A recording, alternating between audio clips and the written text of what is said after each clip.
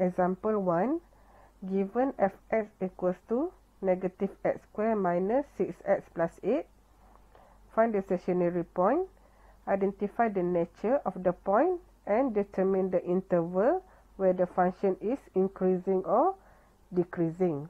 For A, differentiate the function f prime equals to negative 2x minus 6. Equate the derivative with 0 to find your x.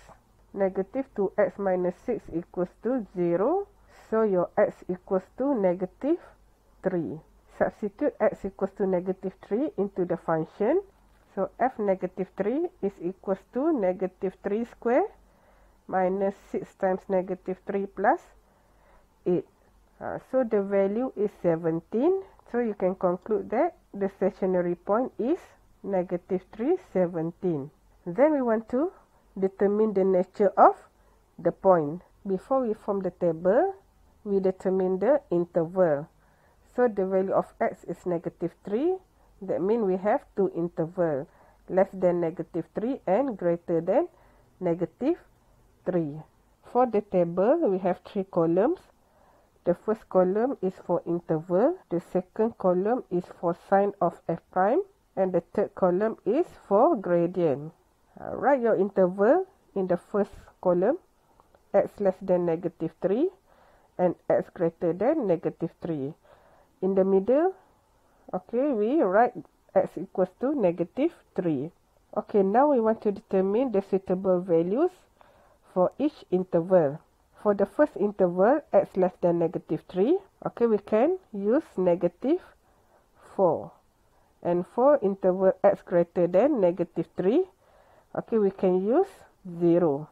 So substitute these two values into your f prime to get the sign. So for the first one, when x less than negative 3, the sign is positive. And for x greater than negative 3, your f prime, the value is negative. When you substitute the value of x equals to negative 3, your value should be 0. So your gradient, when the sign is positive, that means the gradient is increasing. Okay, 0. And then for x greater than negative 3, the gradient is decreasing. We can conclude that negative 3, 17 is a maximum point. Because from the left, the gradient is increasing, then decreasing. For C, we want to determine the interval where the function is increasing or decreasing. Okay, the function is increasing on interval, okay, negative infinity to negative 3. Because we want to determine the interval, so we change x less than negative 3 in the form of interval. And decreasing on interval negative 3 to infinity.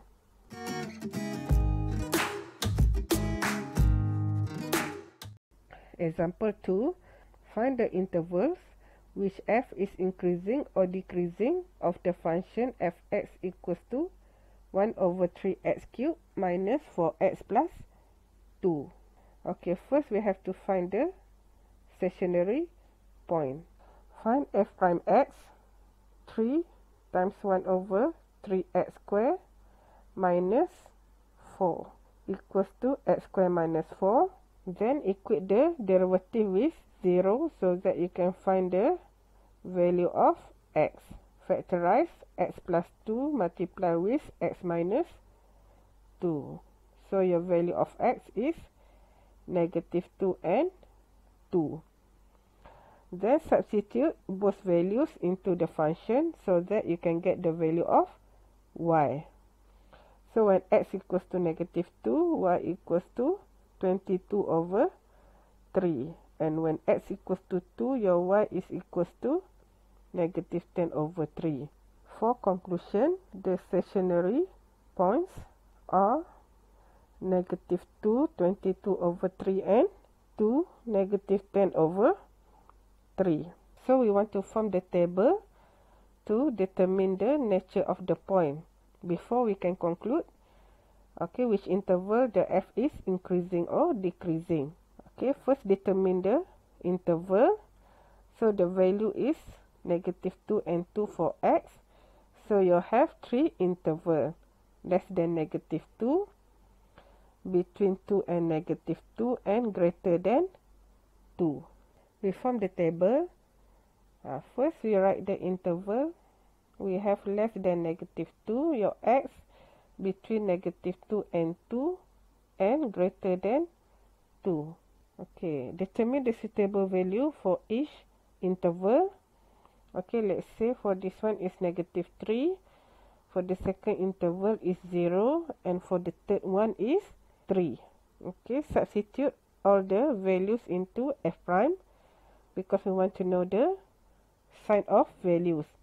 For x less than -2, the value is positive. Okay, for interval -2 to 2 is negative, and the last one is positive.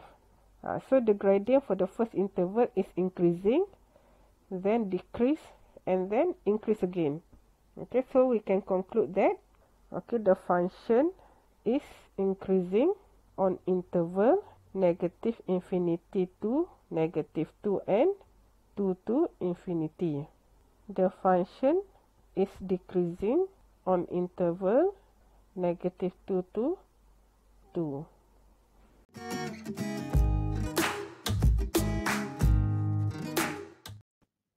Example 3.